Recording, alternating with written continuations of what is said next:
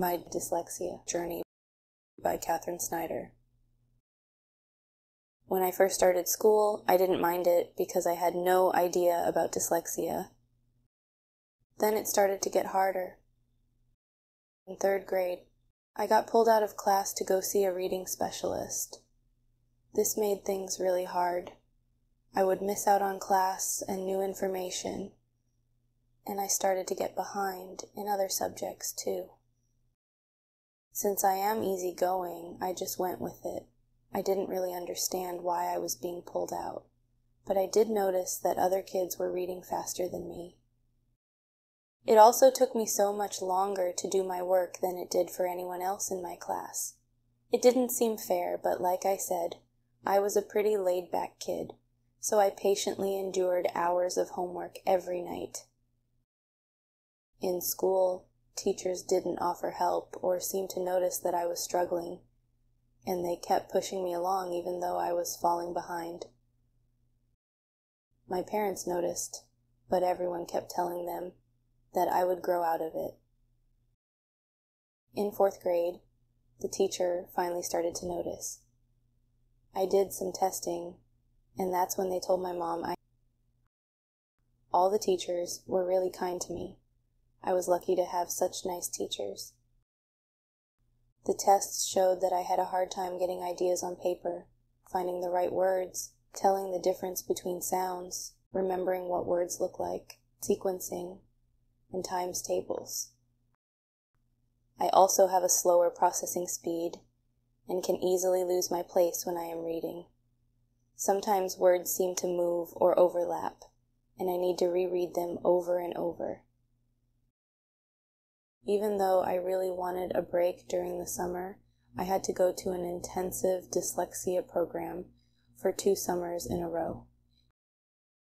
It helped, but it wasn't the help I needed to succeed. In 5th grade, I finally got an individualized education plan, IEP. It helped me because I was allowed to use a calculator. I got extended time on my assignments. Someone read my tests aloud to me, and I didn't have to read out loud in class. Even with all the support, reading was still really, really hard. Since my summer program and the public school system weren't helping me learn to read, my mom found a trained Wilson tutor, and I went to her during the summer and throughout the school year.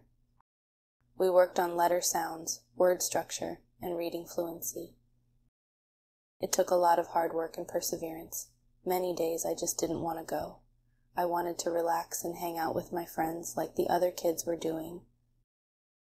Thankfully, on the weekends, I did not have to go to school or tutoring. I got to go horseback riding and hang out with my dog, Champ. I was good at these activities because I didn't have to focus on reading. On weekends, I could do the things I was interested in. When I was on a horse, I felt free. School and reading were whisked away. I also loved relaxing, laughing, and playing board games with my family. I have a very supportive family. The single most important thing for me in tackling dyslexia was doing things that I enjoyed and was good at outside of school. Even though I still struggle a little bit with reading, it has gotten a lot better. I have found the solution that works for me, the Wilson program, and the hobbies I enjoy. I also owe a lot to my mom. She helped me discover my love for horseback riding and bought me a saddle. She met with my schools to figure out my IEP and fought hard to get me the accommodations I needed. Every day she drove me to school, tutoring, appointments, and horseback riding lessons.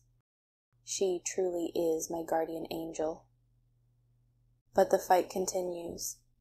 My little brother also has dyslexia, and my mom still has to work hard to get him the help he needs.